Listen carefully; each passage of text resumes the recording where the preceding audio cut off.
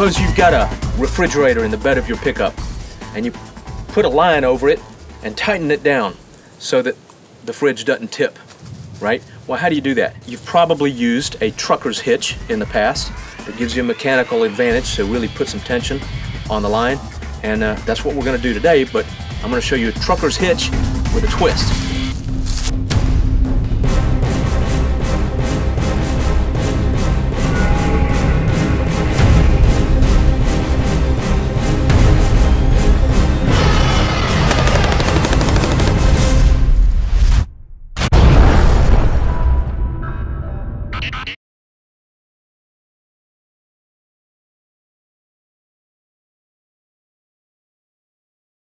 I used to work on a shrimp boat in North Carolina, and this is what we called an anchor hitch.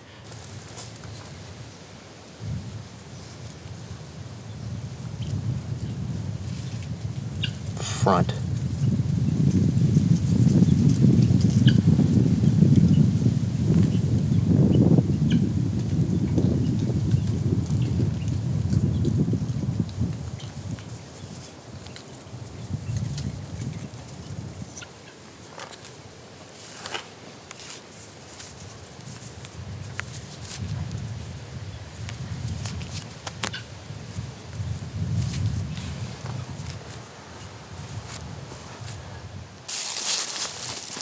Now,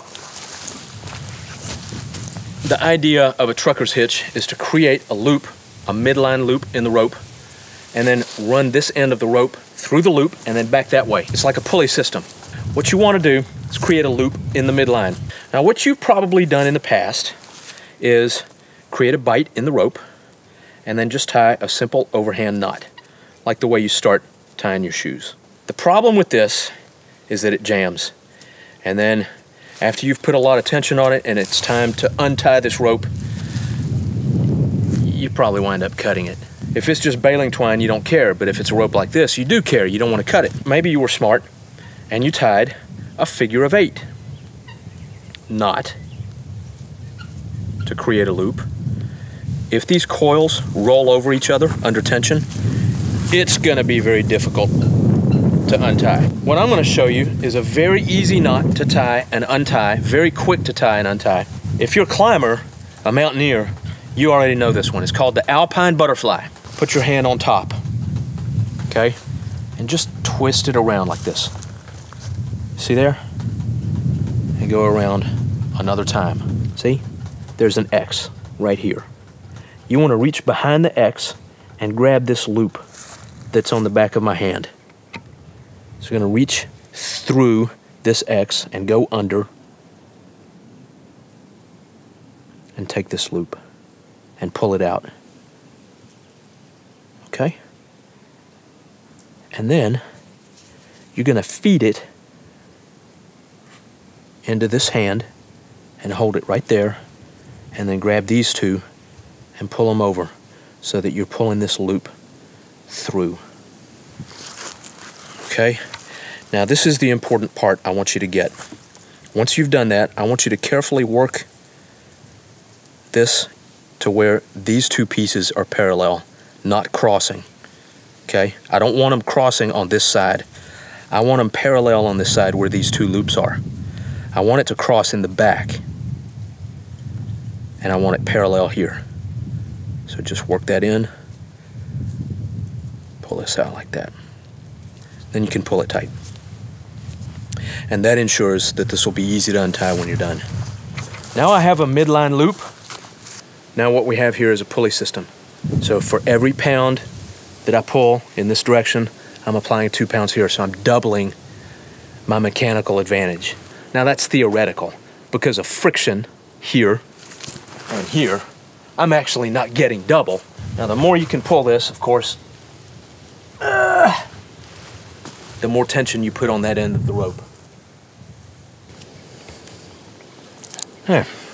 You want to gain a mechanical advantage so you can really tighten down on it. And for that, you need a midline loop. But you don't want to cut the rope when you're done. So you want to tie a loop that's easy to untie. So, is it easy to untie? Well, yes, and I'll prove it. I just wiggle this until I can grab hold of these two loops. Watch this. falls right out. No tricks here. You saw it happen. You need to know the Alpine Butterfly.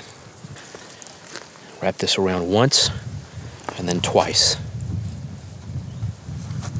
Reach through the X and under it for the loop that's on the back of your hand and pull it out.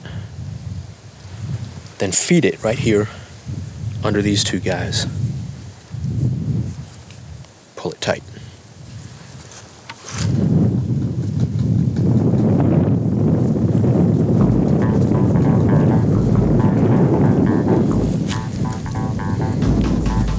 Cross in the back, not in the front.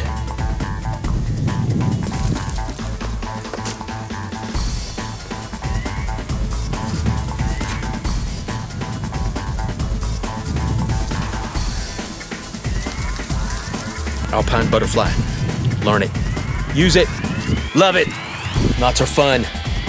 Go to the blog, survivalnewsonline.com. I'll have a lot more details about this kind of knot. See ya.